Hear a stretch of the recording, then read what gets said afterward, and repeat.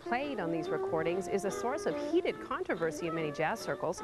Now, a pair of gumshoes from North Carolina are using everyday software to place the musician with their melodies. Rick Lockridge explains. Jazz great Bix Beiderbecke played a lot of memorable solos before the bootleg gin got to him and killed him before his 29th birthday.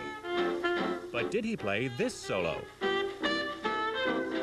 This and many other mystery recordings from the early days of jazz have given aficionados something to argue about for 80 years. But now, a pair of self-styled jazz detectives think technology can help them solve some of those mysteries. Now, this is the one we think is probably Bix Beiderbecke. Tom Smith, music professor and jazz trombonist, says it's time to set the record straight about a lot of records. There didn't seem to be enough attention paid to detail in jazz history, and a lot of times it became, as one of my professors once said, the lie that was agreed upon. Oh, baby, won't you please come home? During the Prohibition era, Smith says, record producers often tried to pass off the work of unknown imitators as the product of stars like Beiderbecke, and largely they got away with it.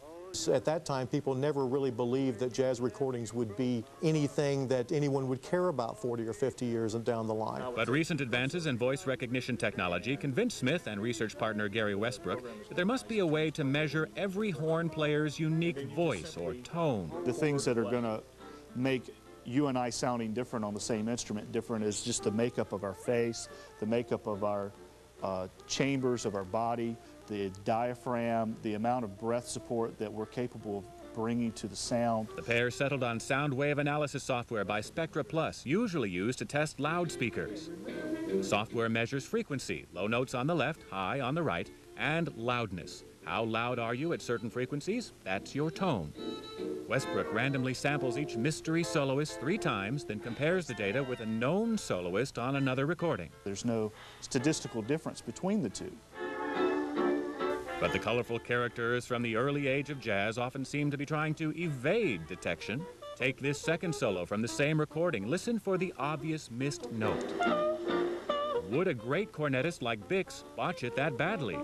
Smith says it's possible. He was a chronic alcoholic. He had a lot of emotional problems. I think Bix would probably be very embarrassed by it all. He probably thought 20 years after his death no one would ever listen to him play again.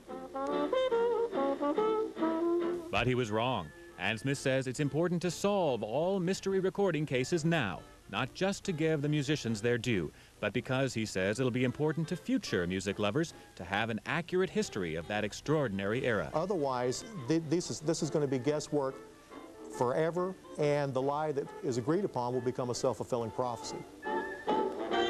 And so, on the campus of tiny Pfeiffer University, north of Charlotte, jazz detectives prepare to publish their findings and prepare for the controversy that will surely follow, because they know there are a lot of jazz lovers who hold strong opinions. They've already heard from some of them, but they are determined to put some of those old records in order. Rick Lockridge, Tech TV, Meisenheimer, North Carolina.